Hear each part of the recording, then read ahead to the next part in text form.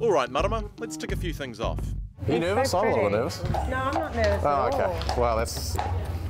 I love them, but I'm not really good at it, but I just do what I do. Are you ever fallen off? Yeah, once. So I suppose is that what you love doing, riding horses, or is there anything else that you sort of enjoy doing that not many people would know too much about? Oh, I love painting, singing, karaoke. What's your favourite karaoke song? Oh, there's a few. Come on, you can't let away all the trade secrets.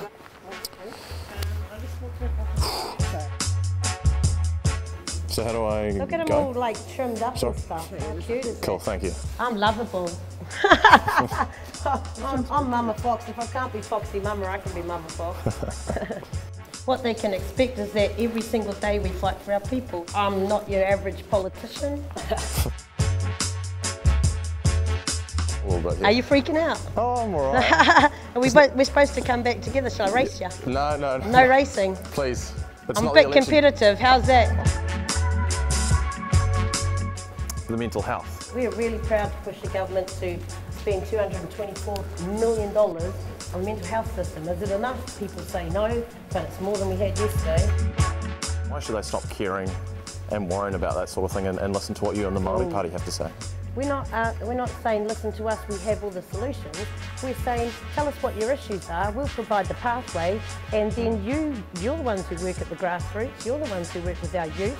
You tell us what you need the money for. Well, I suppose what's your take on tertiary education? Well, I want to lift the threshold by which people have to start paying back their student loan. If a student was to stay for say 5 years, you'd want to wipe their fees. Yeah, because I mean they're giving back, and if they can stay here because now they don't have a big debt or burden behind them, then they will give back to our nation forever. Legalising cannabis, so there it is. Where do you stand on that? Well, our party have said that we are happy for medicinal cannabis. For the first time ever, I'm open to having a conversation about legalising. Why shouldn't, I suppose, non-Māori people care about the Māori Party? Because, you know what, I think we're the social conscience of the national government, and I think we'd be the social conscience of any government. And we're past colonisation, we've moved on from being a party of protest to a party of progress. I mean, having Te Reo Māori in your community, having kaupapa Māori models of practice in the country is value add to our nation. You know, how we're doing? I just say red undies, blue undies, same skid marks. So I think... What does that mean? Well, the leftover damage of having a red and blue government equal amounts of times in power has meant that our people have suffered. We're about the future, not the colonised past where you have to sit in the corner if you're a Māori and shut the heck up. Just saying. Just saying. Yeah.